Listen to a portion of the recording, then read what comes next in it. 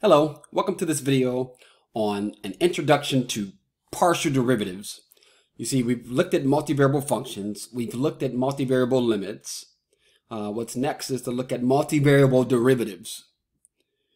In order to really understand what's going on with the multivariable derivatives, you got to make sure that you know the notation. And so to help you know the notation, we can remember what we did notation-wise for first semester calculus. So if y is equal to f of x, single variable function, single variable calculus, what happens then when it's time to write the derivative? There's different symbols that we use.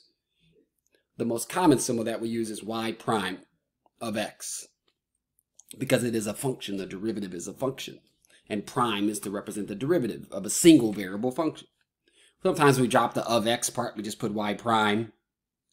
There is another notation where we use the letter d. It's a Leibniz notation where we put dy dx, the change in y over the change in x. And then if we can replace the y with f, we can say df dx. And so that was before. So what about now when your function is a function of x and y? When it's time to use notation for the derivative, then instead of prime notation, we can't use that anymore. What we do is subscript notation. What we're going to find out is that there's more than one first derivative. We have to say the derivative with respect to which variable, and we indicate that in a subscript notation. We could keep the x comma y just to remind ourselves that it is a multivariable function in general, or we can drop the x comma y and just leave the subscript. There is a D notation, but it isn't an actual letter D from the English alphabet. We got to go to the Greek alphabet and use the lowercase delta. And so delta z, delta x. That's the derivative of z with respect to x, but partial derivative. On the next slide, we'll talk about what partial derivative means. And then you can replace z with f, just like above. So del f, del x. Well, you can do these with respect to y too. But anyway, I just want you to know the notation. And now we're going to dive in. The most common notation that I would use would be the subscript notation. But there is this other notation that you should know about. All right, great. What is a derivative? What is a partial derivative? Well, to understand what a partial derivative, you got to understand what a regular derivative was from Calc 1. Remember, there was a limit definition. The limit as h goes to 0, f of x plus h minus f of x all over h. It looks, the partial derivative looks just like that. You see, there is the f of x plus h, there is the minus f of x, but there's this other variable there. It's y. But what you do, though, is in taking the derivative, you hold that variable constant. You treat y like a constant and you differentiate with respect to x. Let's start off with a really simple, like polynomial looking function. 5xy minus 7x squared, and the rest of that there. And we want to take its x partial derivative. The partial derivative of f with respect to x. Okay. And so we're going to find f sub x. What I'm going to do is take this function. You won't always have to do this, but I want to recolor it so you can see more of what's going on. You're going to focus your attention on the x's. So I've made them magenta. There's some y's in there. There's a bunch of numbers in there as well. Those numbers are coefficients. The way you treat that coefficient should be the way you treat the y. You treat the y like a constant.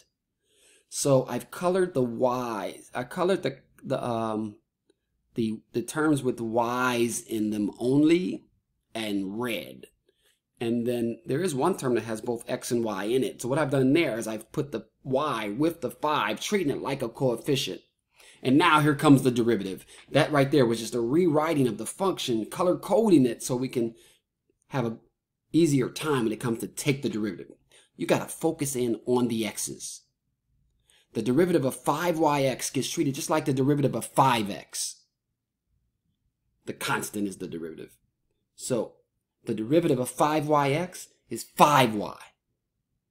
If your term just has x's in it, then you do it like Calc 1's power rule, minus 14x. If your function doesn't have any x's in it and you're taking the x partial, its derivative is 0. There's 3 terms there that have no x's in them at all. They're not changing with respect to x. They're constant. Derivative is 0. Okay, and then the one term there, 3x, has 3 as its derivative. And then you can get rid of the colors and get rid of the zeros. And there it is. Our x partial derivative is that.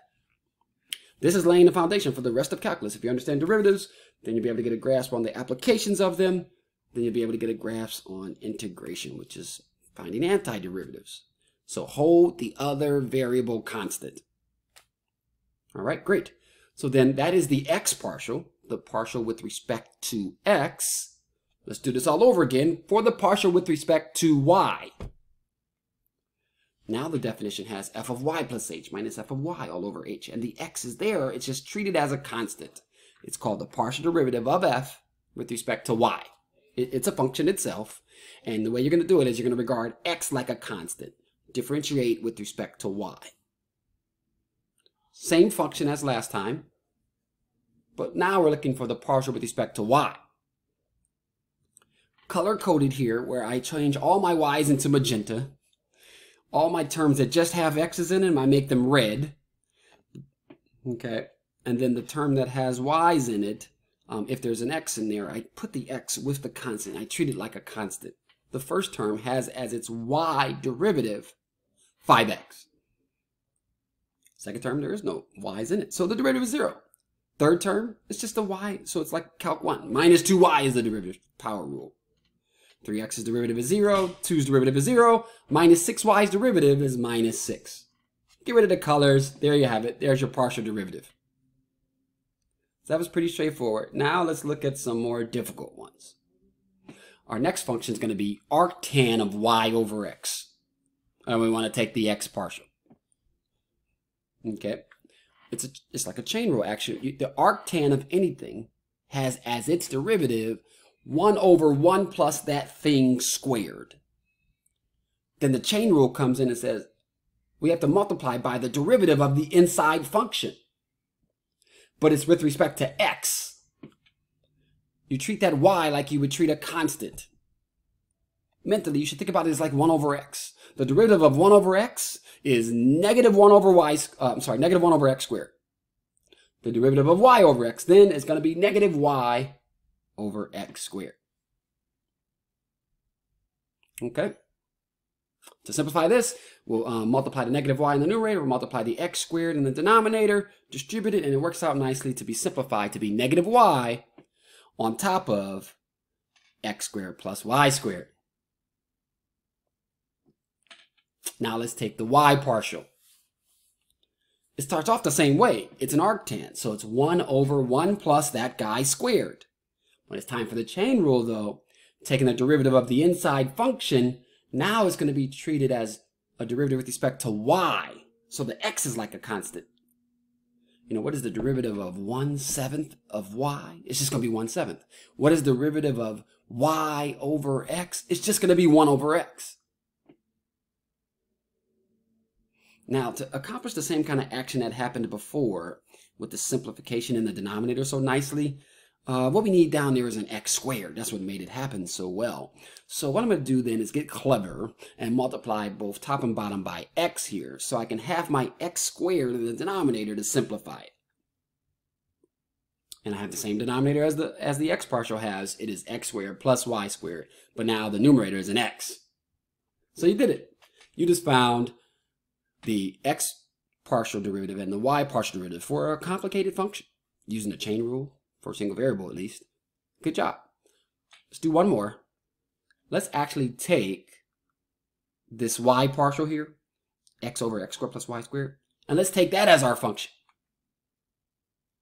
And let's take its x partial and let's take its y partial. So the x partial of this function, there's x's in the numerator and x's in the denominator. We can't get around it. We execute the derivative by doing the quotient rule.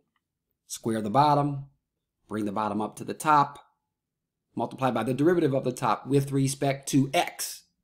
So 1. Put a minus sign, leave the top alone, multiply by the derivative of the bottom with respect to x. So 2x. There's no y, like y squared is treated like a constant. Its x derivative is 0. And then simplifying, if you look at x squared plus y squared, but then you take away 2x squared, you end up with y squared minus x squared as your numerator. And the denominator is just what it was before by squaring it. Okay? All right, great. And then lastly, we have the y partial. So it starts off like the quotient rule. You bring the numerator up to the denominator. Now you go and take the derivative of the numerator. But the numerator is an x. Its y derivative is 0. You lose half the numerator. You put the minus sign, you work with the other half. And so you leave the numerator alone and you take the derivative of the denominator, the original denominator, with respect to y. So 2y. And then you just end up with minus 2xy as your numerator. Okay? All right, great. So that is the end of this video. It's already past 10 minutes. Sorry about that. But I'm just here to help you through this journey. My name is Nakia Rimmer. If you have any questions, please comment down below. Like and subscribe. Reach out to me. Check out my website if you need some resources. A workbook full of midterm questions with solutions. It's like a solutions manual for midterms. Take a look at it. It's at CalcCoach.com. The link is in the description. And I will see you in the next video. Thanks for watching.